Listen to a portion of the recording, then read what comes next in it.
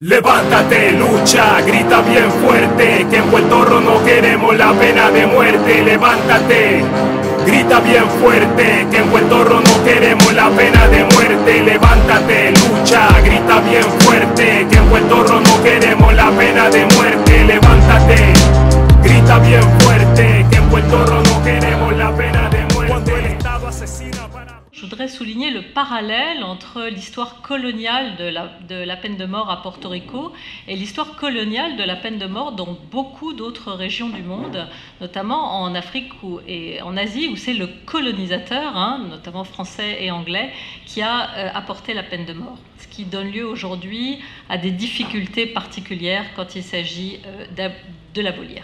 Lorsque nous avons réfléchi en décembre dernier au lieu de notre prochaine Assemblée générale, que nous voulions tenir dans une région rétentionniste, c'est donc naturellement que nous avons choisi Porto Rico, coincé entre le géant états-unien à gauche et l'élégant grand arc caribéen à droite, tous deux donc largement rétentionnistes. Et Porto Rico s'est imposé à nous comme un îlot d'espoir dans une mer très menaçante. I'm Leela Ramdeen. I'm the chair of the Greater Caribbean for Life, which is an organization that was established on the 2nd of October 2013. It's difficult to tell what effect our organization, our fledgling organization, is having in the region.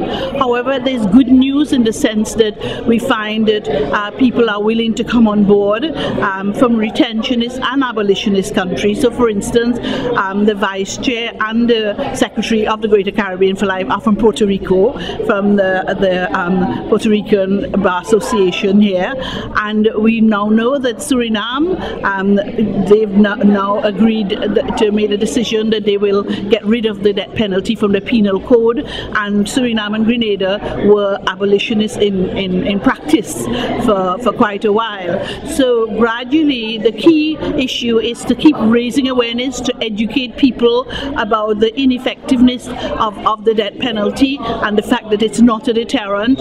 A lot of people, because of the high rate of crime in the region, are listening to the politicians who constantly whip out the death penalty as the bogeyman, to frighten people, to make them think that they're going to, that by hanging people in our region we're going to reduce crime, and we know that is not true. Certainty of conviction and swiftness are the more potent factors when we know that it could take years for people waiting for their trial to come to court. That lengthy delay and the ineffectiveness and deficiencies in the criminal justice system, those are some of the issues we need to address, as well as poverty and social exclusion. My name is Ruth Weidenbos. I'm the Deputy Speaker of the National Assembly, also a member of the Executive Committee of Parliamentarians for Global Action. Suriname is for a long time on the list of the self-imposed states, so we have the death penalty still in our penal code, but as we promised in Geneva last year with a parliamentary delegation that we will abolish the death penalty. There is consensus about the political parties in the National Assembly. We will have the majority. I hope the absolute majority. You can change cultural thinking, the public opinion. That is what we as members of parliament from Suriname will do in other countries in the Caribbean, but we will talk to members of parliament first, because they are very, let me say, afraid to talk about the death penalty, even for their political position now, because the public opinion seems to be still for the death penalty. But I think that they miss information. We have the lowest crime rate, and we have no death penalty. It was still is in our penal code. It was not executed since 1927, and though we have the lowest crime rate compared to other Caribbean countries, so I think that we can make our case to them. I'm Raphaël Chenulazan, Executive Director of ECPM, Together Against Death Penalty, and Vice President of the World Coalition.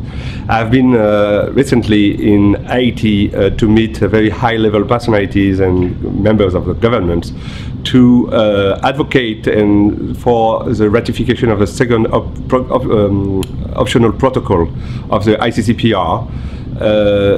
Because Haiti has abolished the death penalty since 1987, but do not have ratified this important international treaty.